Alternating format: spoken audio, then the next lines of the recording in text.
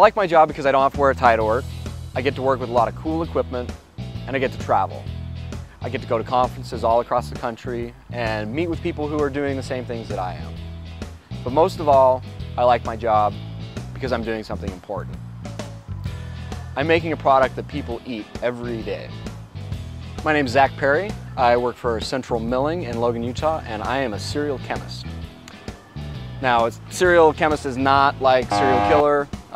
It's more like Cocoa Puffs, Fruit Loops, those types of cereals. That's another name for grains. They're called cereals.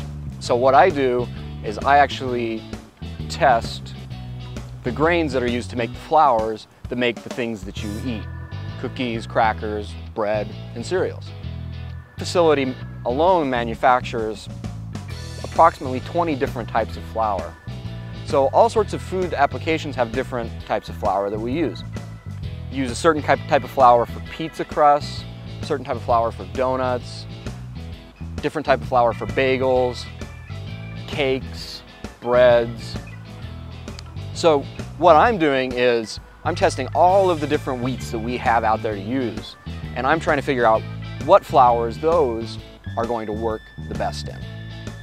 What we test for is strength and stretch of the dough. And this machine right here that we use is basically just a fancy bread machine. I make a dough out of it, and then I get to blow bubbles with it to see how well it stretches. I always like to take things apart and fix things, so one of my favorite parts of the job is making sure that all the equipment that I use every day is working properly. The grain mill is actually a very sophisticated operation. We have lots of different heavy equipment, and we have lots of specialized computers and precision testing equipment. So when I'm not being a cereal chemist, I'm a serious musician. I play guitar and sing in my band, the Castanets.